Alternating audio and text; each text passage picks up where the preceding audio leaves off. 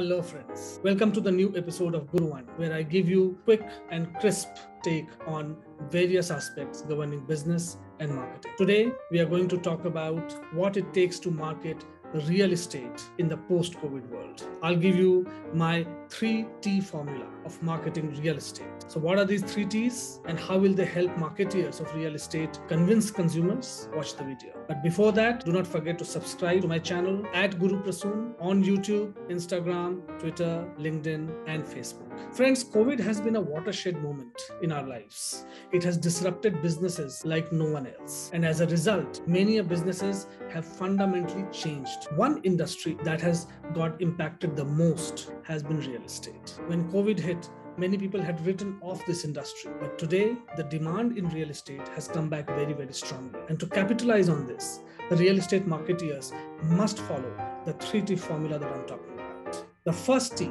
is transparency.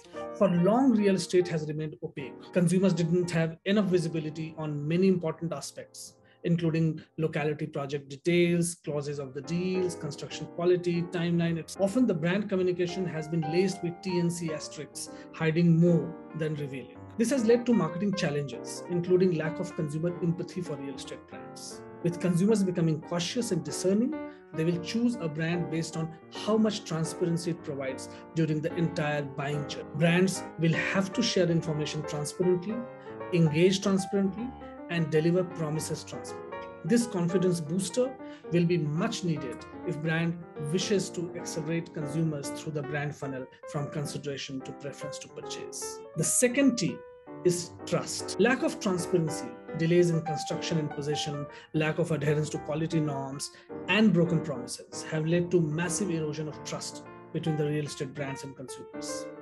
The relationship between the brand and the consumer has been very transactional. Brands have done precious little to engage deeply with consumers. This lack of trust impacts the entire funnel from acquisition to conversion. And given that the category is high stake, high investment, and with high emotive payout, trust is the basic glue needed for brands to secure sales. In the post-COVID era, I believe brands with a purpose and meaning will resonate more with consumers looking for all possible reassurances. And the third and most important T is technology.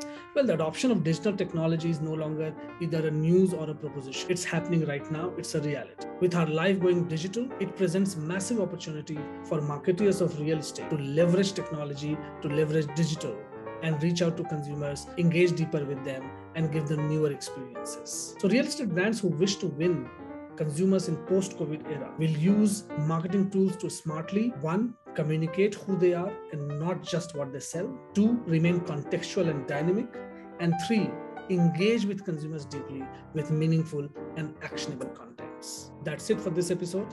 Do subscribe to the channel to have more conversations on a variety of topics governing business and marketing.